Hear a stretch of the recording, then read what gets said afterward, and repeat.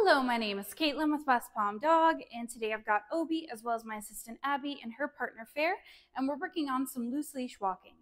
Now today we're just going to be walking up and down the patio. We do got some distractions, the biggest one being each other right now. So the dogs are going to be acting as distractions for each other. We also got some dogs walking outside, and the goal here is that no matter what, they're going to provide us with a polite walk. Obi, let's go.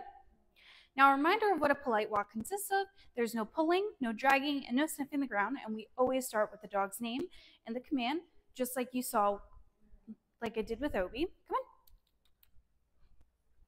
on. Really nice job. You see Obi's a little bit far, so I'm going ahead and I'm nudging him back into place. Come on. Even though Obi needs to keep enough space from us so that we can freely walk, we want to make sure he's not wandering too far off. You see Fair's doing really nice. I really like the focus that she's giving Abby. Very nice job. Come on. Good job. Look at those turns. Really nice. And you see right there, Fair just tried to go after something on the floor, so Abby went ahead and gave her a correction. Now, a reminder of what a correction is: it's a pulsing or a snap motion. We're not pulling Fair. We're just telling her that what she did was inappropriate for the walk. Good job. Look at that. Come on. All right, both dogs are doing really good. We're going to go ahead and do one more lap. Come on.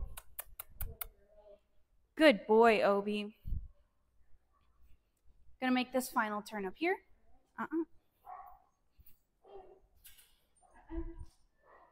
And to stop, we're just going to say our dog's names and then take a couple extra steps. Obi. Nice job. You see Obi gave me a sit, and look at that focus from Fair.